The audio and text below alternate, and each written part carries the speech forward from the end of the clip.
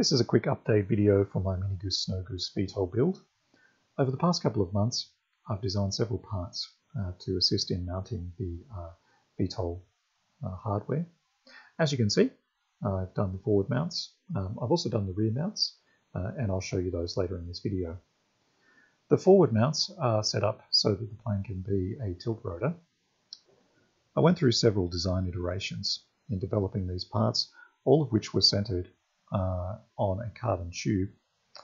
But in the end, I wanted something which was reasonably simple, lightweight, and strong. And those are the components that you can see on the screen right now. Here I'm gluing in the boom holder. It also connects with the 4 screws which would be used for the standard motor mount. With the forward motors mounted, I then had to decide where I wanted to position the rear motors, and that's what I was doing in those couple of images. I decided I wanted to install a bar-mounted motor boom rather than a tube because they're more aerodynamic. The carbon bar connects into this aerodynamically shaped tube and then into a piece which is formed with 2 bulkheads. This took several design iterations.